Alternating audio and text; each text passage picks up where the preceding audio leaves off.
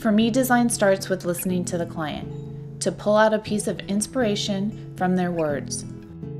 Karen Davin's pillow is in the front right now. It got delivered today. Oh, so you found one. I had him order it. They had it in a different store. I love the color. So pretty. I take that inspiration and put it into a concept that the client embraces. I think that was reflected from the architect's plans. Correct, it was, Okay. yeah. So The journey from conception to completion is amazing.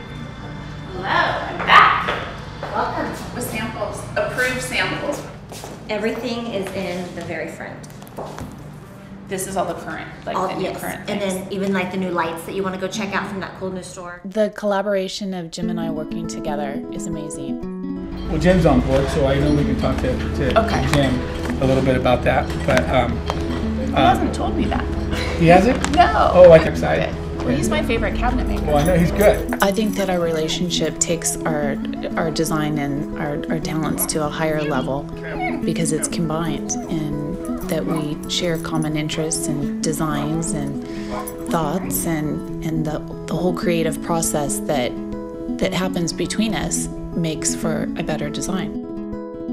My ultimate goal is to push the envelope of design to a place the client would not have gone without me.